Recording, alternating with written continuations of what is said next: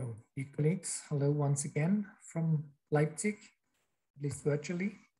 And in my second lecture, we will talk about clinical applications of the 3D aortic valve.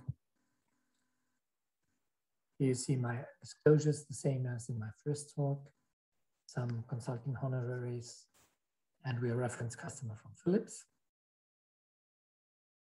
And I will talk about the perioperative use of 3D imaging of the aortic valve and the periprocedural use of 3D imaging of the aortic valve during transcatheter AV procedures, especially then focus on the basilica procedure. There are two publications which I want to mention. First one is the last year publication from Nicuara and colleagues, and where Professor Vegas from your institution is also one of the co-authors about the guidelines for the use of TE in surgical decision-making in the OR.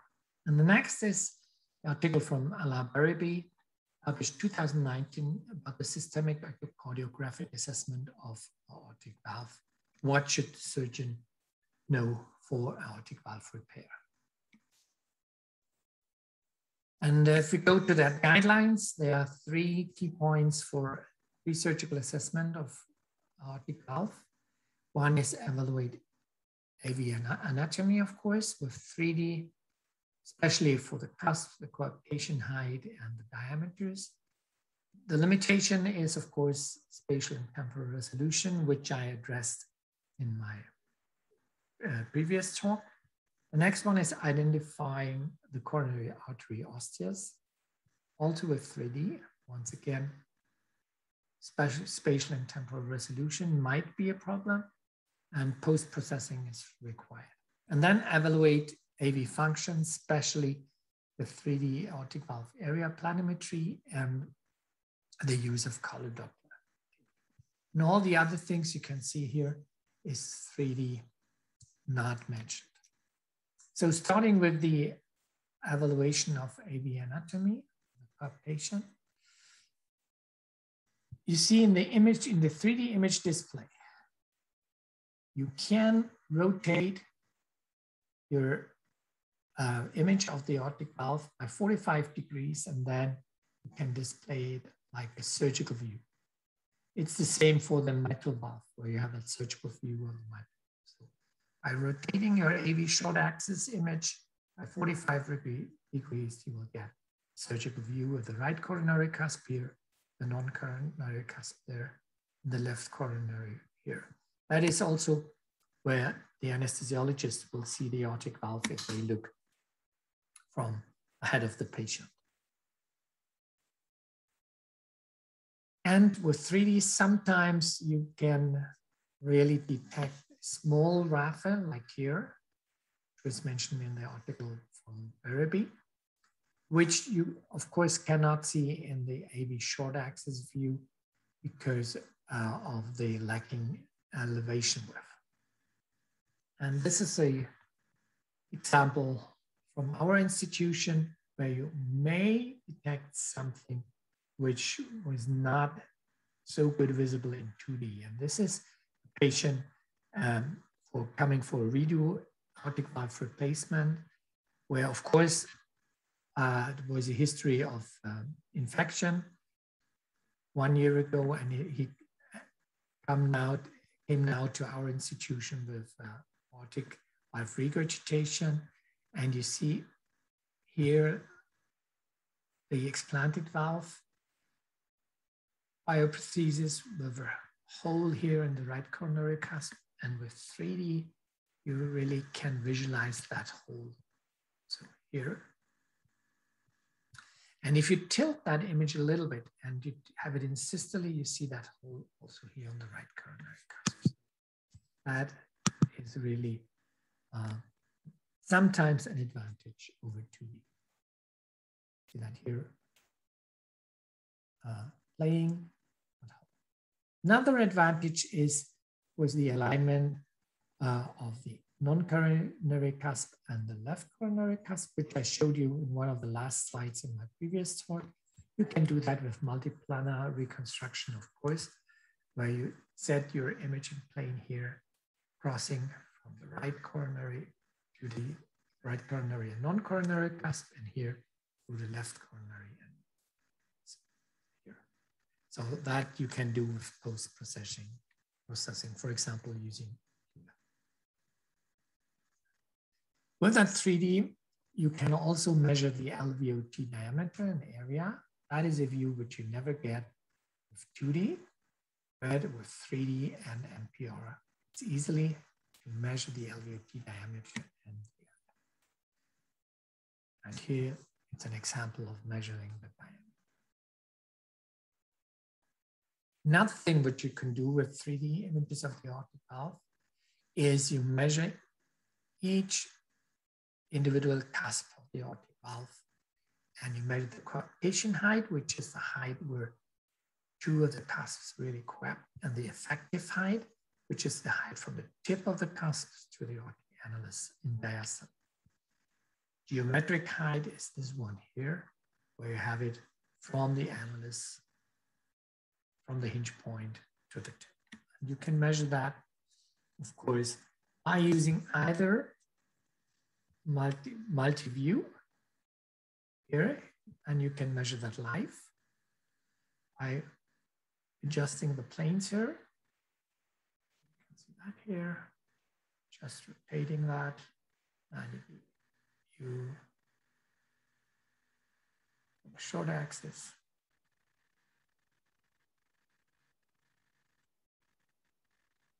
Okay. And you turn it here, image display, and then you can do that, or you can use the multiplanar reconstruction with Q, which I showed you previously. And here it is. So here is just the MPR once again, and the red one here is enlarged, and you measure from the annulus the effective height and the coaptation height here, and you can do that with all of the three cusps by just adjusting that red plane from the middle of your right coronary cusp to the opposite commissure. You can measure effective and coaptation height of the right coronary cusp. You turn it to the non-coronary cusp, and then you can measure it here again, coaptation height and effective height. And last but not least, by turning that, you see it also from the left coronary. That is not possible without 3D. So that is really a good advantage if the surgeon listens to that. And here are the recommendations and the parameters which you can use for guidelines. So for the effective height, what to do, what are the surgical implications, and I won't go to that in detail. Coaptation height should be after repair, if possible, more than 5 millimeters in each of the cusps, of course. Identifying the coronary arteries with 3D, you can do that, which I show you here. So once again, we use the MPR mode, and then you look for the left coronary ostium, which is depicted here and here. And then you go to the right coronary cusp. Very nicely, you can see the right coronary artery here arising from the aortic sinus. So that is, again, using MPR, or you can use it with multiple view. You can also measure the distance from the aortic cusp to the coronary ostium, which is very crucial for TAVRs or basilica procedures, which I will highlight at the end of my talk, and what we have discussed, the LVOT dimensions or the diameters.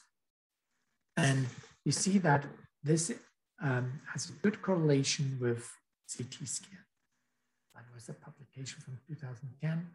The distance between the left and the right coronary as compared to the CT.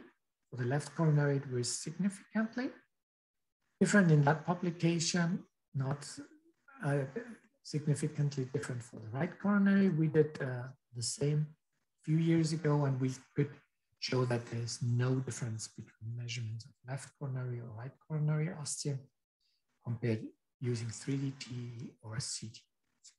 So, a very excellent correlation coefficient.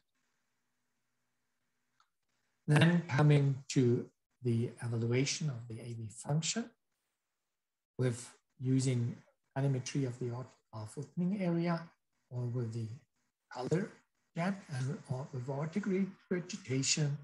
You see that here. You can really exactly identify the jets, and you can do a planimetry of that. And here again, an example from our center. So here you have that patient with aortic regurgitation. And with the MPR, you really can adjust the plane at the vena contracta. And here you have the 3D vena contracta area looking from the left ventricular outflow tract view. Here, that is the anterior mitral leaflet here. That is the regurgitation. And then you can also measure that here. And with MPR, you can measure the diameter, the area, which is here in German Fläche. So, and then you measure that in the still frame, and you really can adjust the aortic regurgitation. See that here in MPR. And then measure either the vena contracta or the vena contracta area. As mentioned before, of course, you can measure the aortic valve opening area, and with that green bars, you really can adjust to be sure that you are on the tip of the cusps. And then you measure the area. These are the guidelines for the evaluation of aortic regurgitation after percutaneous valve repair. So for replacement, that means after TAVR. And you see, for TAVRs, as you all know, not many centers still do TAVRs under general anesthesia. I think even in Canada or in North America, most of the centers switch to monitored anesthesia care, which makes the use of TE really difficult. And one possible advantage of using TEE in these procedures is to evaluate the residual paravalvular leakage, the vena contracta area, and then you can really measure the area of, in case there are multiple paravalvular leaks, of all of that leakage, and then sum it up. This is again an image from our center, and you see here at the date, that is really years ago, where we use 3D TE for evaluating the paravalvular leakage. And here is the grading. So always use the relationship of the whole circumference and then the circumference of the vena contracta area. We have that here. I don't think that this really makes it a method or it's an argument to do general anesthesia for TAVRs. Where you need general anesthesia and where 3D TE, especially the explain mode, is really crucial is during the basilica procedure with this bioprosthetic or native aortic scallop intentional laceration to prevent iatrogenic coronary artery obstruction. And this was published this year from one of my senior consultants. And that is the basilica animation. So you see that in case that you fear that during TAVR, the coronary ostium gets obstructed, you use a catheter here in beating heart to slice the cusp so that you have a V form, and that should be in the direction of the left coronary ostium. And then after TAVR implantation, you see that after basilica, there's no risk of obstruction of the coronary artery after that. So, and how do you do that?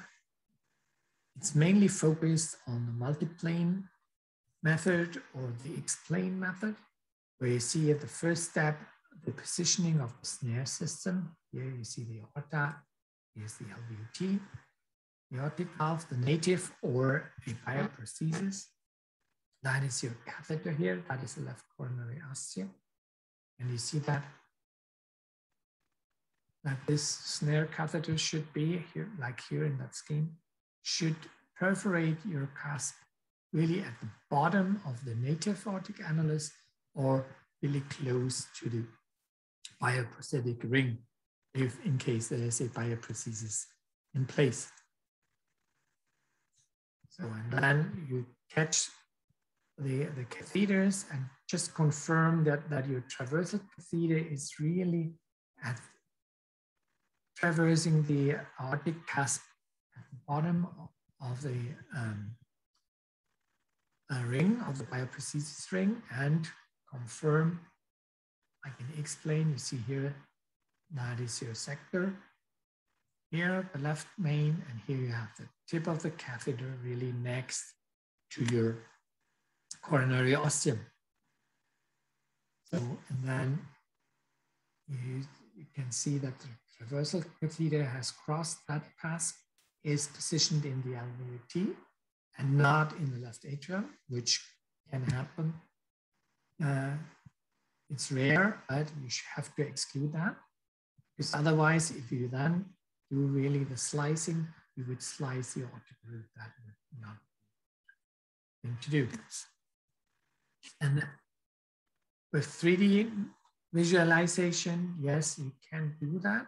Sometimes you see here the coronary ostium, you see here the tip of the catheter and the struts. But again, for daily practice, I would say we use 90% of the time the explain mode. So to conclude, 3D imaging of the aortic valve allows unique imaging planes. It provides helpful measurements, especially of the aortic valve for aortic valve repair. It allows quantification of residual aortic regurgitation after aortic valve repair, and accurate measurements of vena contracta and vena contracta area after TAVR and after, of course, surgical aortic valve replacement. Sorry, and explain is useful for guidance in basilica procedure. And as I mentioned in my first talk, next year we plan to have a live transmission also from the basilica procedure, where you can see TE masters, how they do the echo very operatively, how they do the knobologies, and which images will result after a perfect knobology. So thank you once again for your attention.